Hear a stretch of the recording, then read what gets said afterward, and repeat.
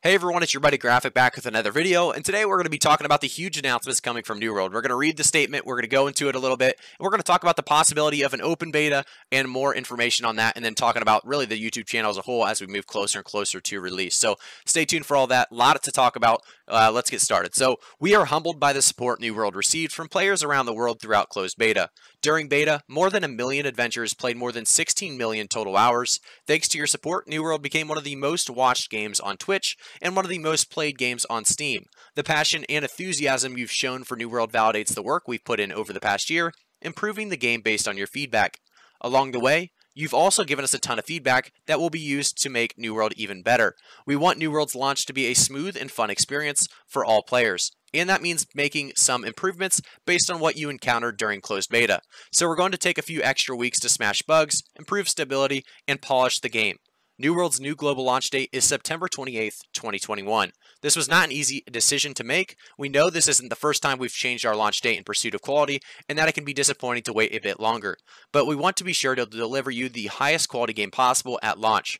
Thank you for your support and feedback. We're listening. We'll see you in Eternum. So this is definitely good to hear. At the same time, terrible to hear because a lot of people are excited about what could have came, that August, date, that August 31st. A lot of people excited about that initial release date.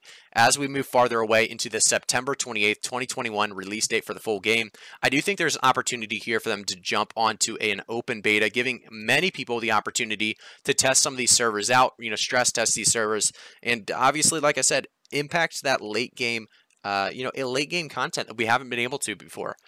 Closed beta is definitely a great option for people to test that early mid game, but it was only 2 weeks long. There's a lot of people that didn't get to test that late game content. I think that's a big thing that they need to work on. Getting people out there actually test some of those later dungeons, those invasions, those wars still need a lot of testing, obviously, after their fixes to make sure that they're still viable. They're still workable. Just a lot of problems that need, like I said, tested yet again before release, in my opinion. So if they're going to have this delay, in my opinion, after they fix some of these bugs, after they fix some of these, tweak some things around, they do need to have us test yet again. And I think that's definitely something they may be thinking about. And I think an open beta would give everybody an opportunity to try this game. And there's nothing to lose there because you are going to have more interest in the game, yet more streamers streaming the game. And a lot of people, like I said, testing that late game content like Outpost Rush, Invasions, Wars, and obviously late game dungeons and PvE arenas as well that we've talked about in previous videos. So there's a lot to really talk about today, but I do want to just mention open beta definitely could be a thing with saves from previous closed beta. I think that's something that they could be talking about right now. Obviously, this is just speculation and hopes, so don't get your hopes too high, but I think, it does make sense to give us the opportunity to actually play some of that late game content, to actually test some of that late game content so they know that they're polished over. Like I said, not very many players got to test out all that level 60 questing, level 60 dungeons, and like I said, Outpost Rush as well. So that's just my thoughts on the open beta possibility coming up with as well the the announcement for this September 28th, 2021 release date launch. A lot of people are going to be very salty about this. A lot of people are going to be upset.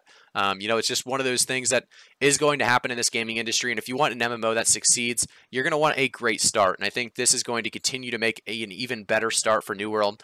We just have to push back the negativity and, see you guys September 28th, obviously on launch day. I will be streaming.